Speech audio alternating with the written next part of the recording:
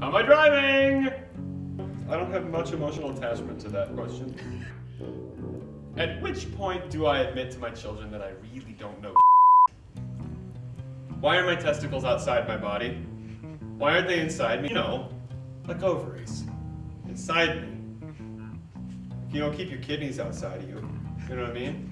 You're not like, oh, real quick, I'm gonna set my lungs on the table. If I do enjoy my own fart smell so much, doesn't it make sense that I would like the fart smell of my child? No, because we don't eat the same things.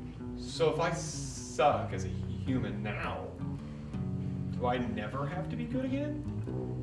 That takes a lot of pressure off. Can we have one day set aside where everybody has to speak in a funny voice? On my way to the store, I saw a turtle migration. And right across the road, I thought, I'm not going to pull over. I'm going to drive through that turtle brigade. I'm going to have them for dinner. I'm going to have turtle soup.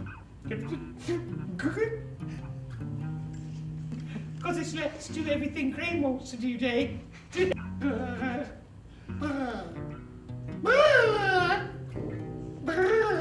Why so?